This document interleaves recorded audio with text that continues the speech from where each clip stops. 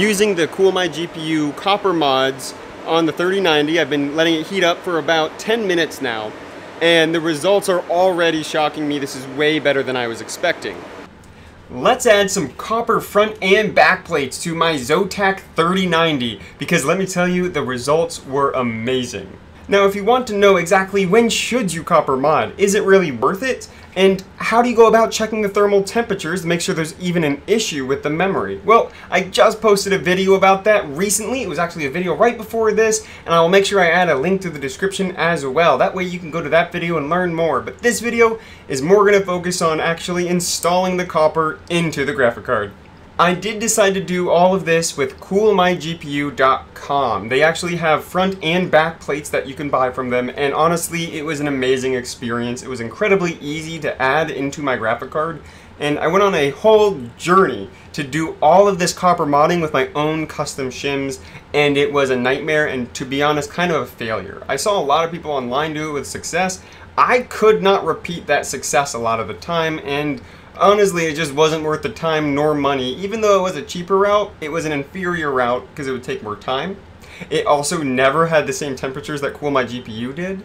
And it just wasn't worth the risk either because CoolMyGPU cut it in a way that honestly it's not going to touch any metal around, and it's going to make your graphic card incredibly safe, versus I did catch a graphic card on fire myself trying to do it my own DIY way. So I would really suggest that you use something like CoolMyGPU's front and back plates for your graphic card. Again, shout out to them. I am not sponsored at all. They just had a fantastic product, and I am really happy that they did such a great service for me by finally getting these Zotac cards down to a reasonable temperature, because it was a nightmare to deal with these temperatures.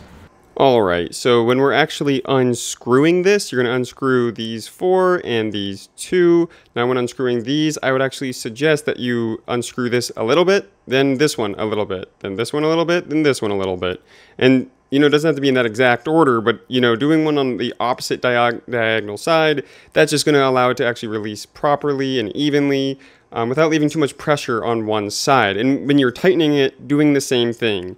Tighten one side, go to the next, tighten that side, and do it little by little. Try not to rush it. It's just honestly a safe way to make sure that not only do you get an even spread with all your thermal paste, but you're not putting too much pressure on a side that you didn't mean to and causing something to break.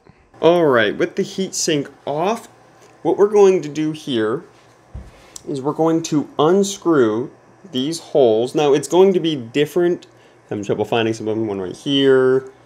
2 right there, and another one right here. You need to unscrew these to actually open up the back. That way we can reach the back memory. We're going to come back to dealing with this in the future because we want to do the back first before we do anything else.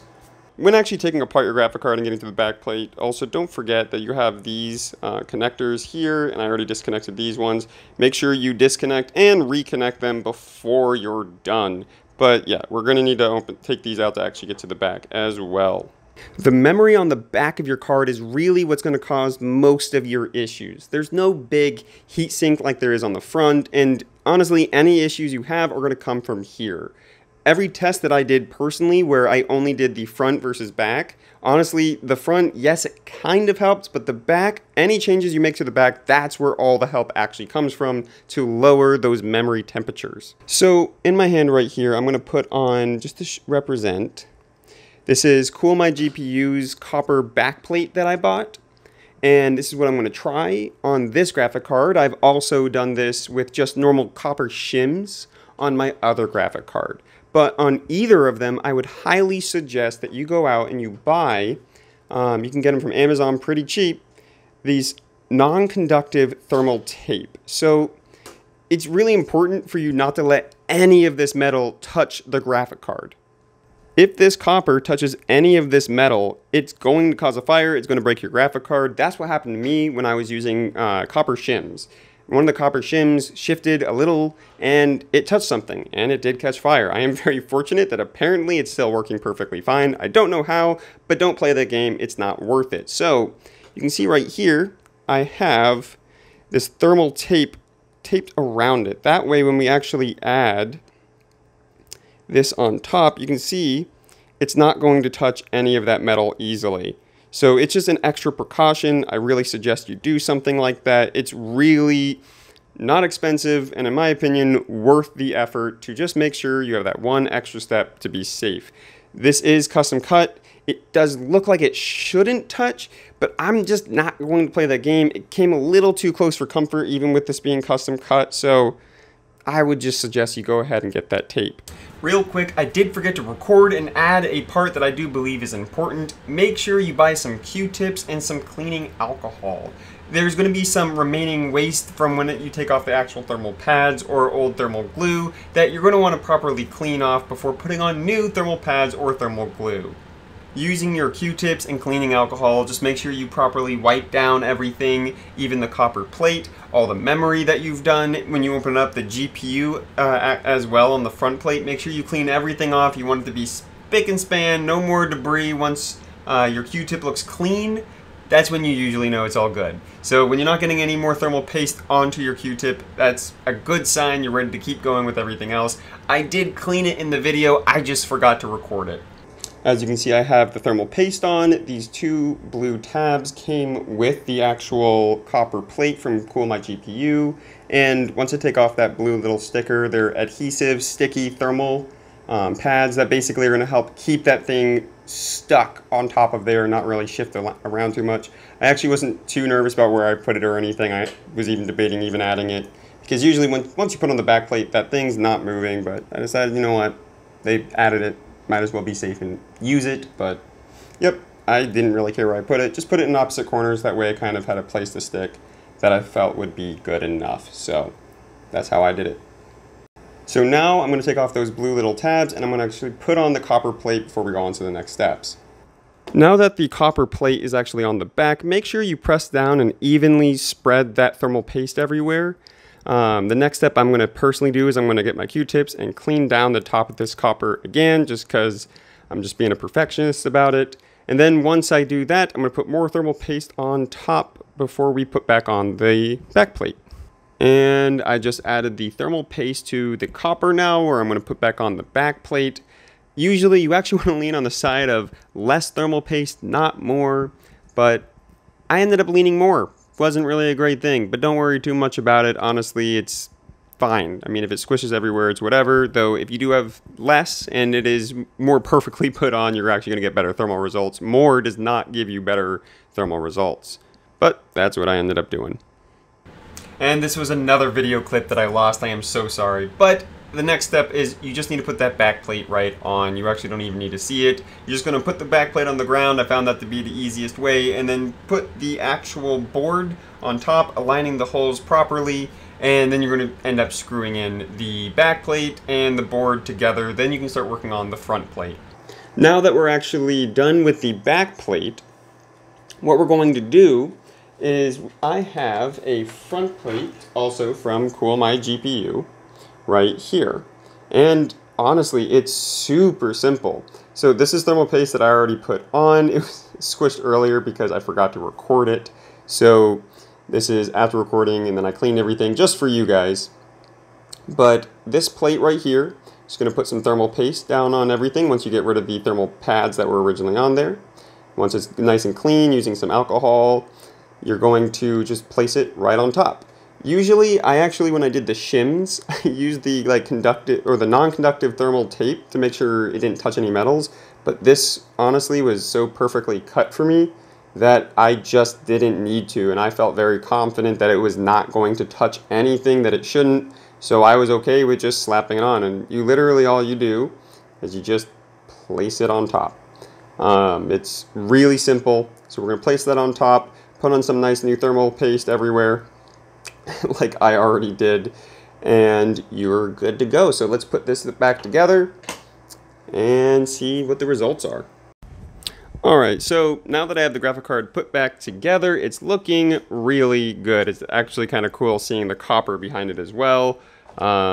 Looks a little gross because of the thermal paste on the back of it. And that thermal paste was not from today. I've actually tested so many things over time. One of the things I tested as well was using heat sinks on the back. And to be honest, heat sinks help a lot. And I thought they were absolutely worth it. You can see I got a big hunkin' heat sink.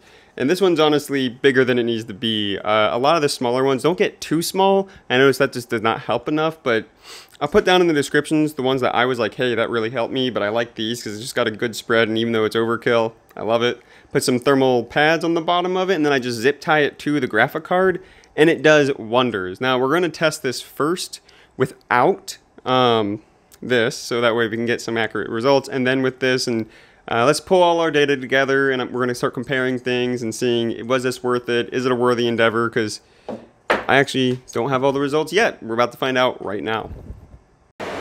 Using the CoolMyGPU copper mods on the 3090, I've been letting it heat up for about 10 minutes now, and the results are already shocking me. This is way better than I was expecting. So my final results were amazing. I actually got the graphic card down to about 84 degrees Celsius, where it originally came in from the manufacturer hitting 110 Celsius. Adding thermal pads, got it to about the high 90s to low 100s, it depended on the weather. And then when I did my own custom DIY copper shims, it still was the low 90s, and sometimes would get up to the high 90s, but I still wasn't happy with that. Now, I don't know what the lowest temp that my graphic card is going to drop to yet, because it is still in my green tent where it is very hot because it is summer. And with it being summer, I mean, inside that green tent, it can get to about 100 and more degrees Fahrenheit in that tent, so it's very hot. And the fact that it being that hot got it down to 84 Celsius reliably, that makes me incredibly happy. These Zotac 3090 cards were an absolute nightmare to get the thermals down. I had no issues with my Gigabyte 3090. A quick swap of the thermal pads and boom, it was fixed. But my Zotacs were just a nightmare. So I really enjoyed how easy it was to use CoolMyGPU. It was very amazing, honestly, to see that it outperformed my own custom DIY copper. And the TLDR as to why my custom DIY copper failed is I could not repeat what a couple people did online did, which was this perfect alignment to get perfect contact with the surface area between the back plate and the actual memory, or even the front plate I couldn't get working either. That was just a massive pain for me, and honestly, kudos to them for getting it so perfectly aligned. I couldn't do that. So I decided to drop some money on some from CoolMyGPU, which is obviously manufactured perfectly, and I'm extremely happy with the results. So I would totally suggest that you buy some from them if you're looking to copper mod your graphic card. And make sure you read their description very carefully, because there are some backplates for certain kinds, some backplates for other, and the same for the front plates. Just make sure you're buying the right model for what you need. But that's all from me. Thank you so much for watching this video. Make sure you subscribe, hit the notification bell, also hit the like. It's very appreciated when you do that, just so you know. Links to everything that I use is going to be down below, and if you have any questions, make sure you drop a comment, or don't be afraid to join that Discord server, also link in description. I have a lot of amazing people that are on there that help me every day. I mean, I have learned so much from my own community, it is amazing. So make sure you check that out if you also have questions, because I also more reliably answer from there as well. But other than that, thank you so much, and have a great day.